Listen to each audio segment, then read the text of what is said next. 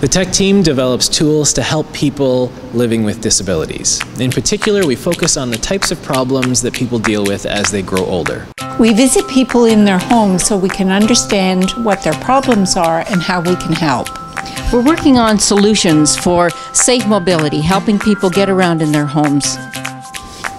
Finding safer ways to do bathing and toileting is one of our major focuses.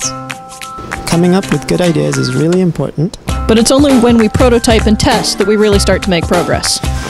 So we use 3D CAD programs to model our ideas. And we use 3D printers to understand how our virtual models fit in the real world. We get stakeholders, like commercial partners or regulatory bodies, involved in the process.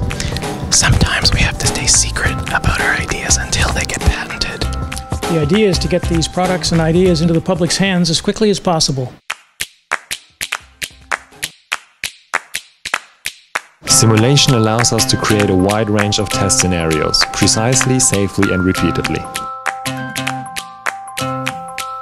We use virtual reality and motion simulation technologies to understand how the aging human brain integrates information from our different sensory organs, sight, sound, motion, so that we can understand everyday activities like walking and driving.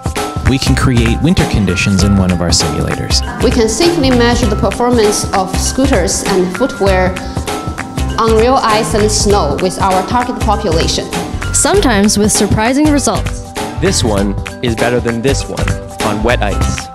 Sometimes our goal is to make stairs and handrails safer to prevent falls. We design our experiments to be able to inform building code changes.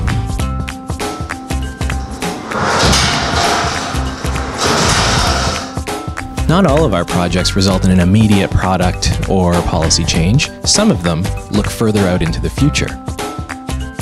Here we create brain-computer interfaces, and we're interested in two things. Number one, to create new assistive devices, and number two, to see if this technology can help someone recover after a spinal cord injury or a stroke.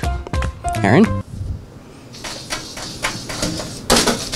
Contact us and I'll be happy to arrange a tour for you. We'll be happy to show you around.